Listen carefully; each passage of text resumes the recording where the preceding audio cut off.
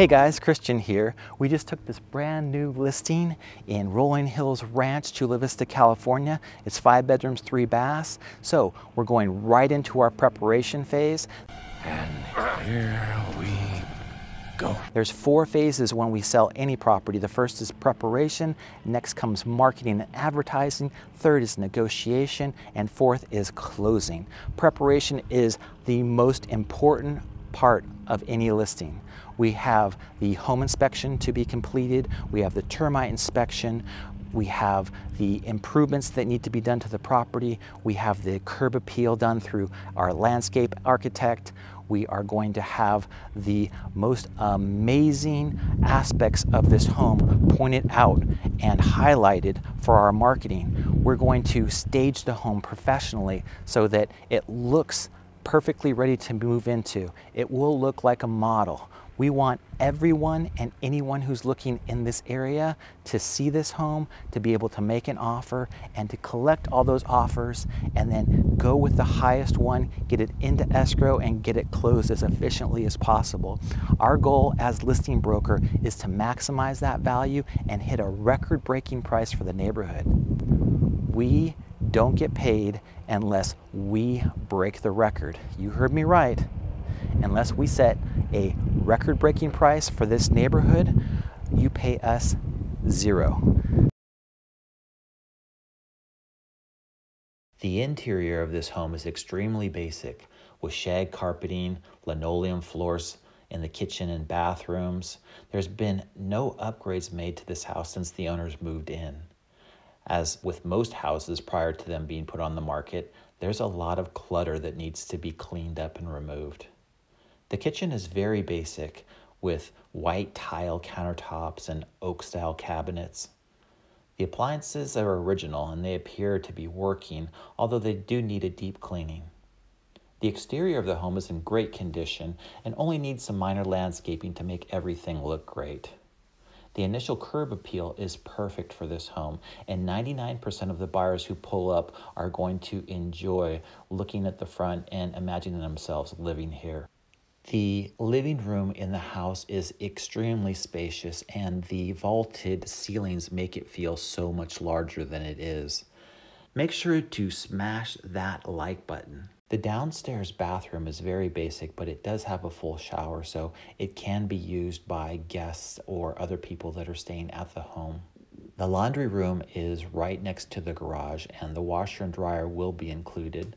The garage is the ideal place to store all of the owner's previous belongings when preparing for the sale. This home does have 5 bedrooms, with one being downstairs. There's a mirrored closet which creates that spacious illusion. The downstairs bedroom can also be used as a home office, which is a great benefit for potential buyers. The staircase has an extremely basic banister, but it does open up to the downstairs living room, which is nice. The master bedroom is a very good size and has the ideal balcony retreat that faces east to the mountains. This is going to create expansive views with know your neighbors, and it's going to be a key piece of our marketing. The master bathroom is again very basic with carpeting throughout, which is kind of disgusting, but that's the way that the homes came. It's not the best option when it comes to new buyers who are looking for either a tile or a landscape in the bathroom that makes it much better to absorb water and those types of things. It is nice to have the separate shower and bathtub, and the master bath does include a nice size walk-in closet. The additional bedrooms, all on the second story, are typical size. There is also a Jack and Jill bathroom that connects 2 of the bedrooms and services all 3 of the upstairs bedrooms. Each bedroom is about 120 square feet or so, which is typical. You're going to see most bedrooms are about 11 by 11 or 12 by 10.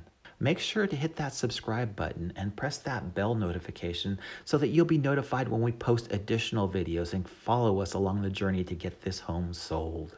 Overall, the home is very basic. There's very few upgrades that have been done to the interior. It is in good condition, but it is missing a lot of the key features that buyers are looking for.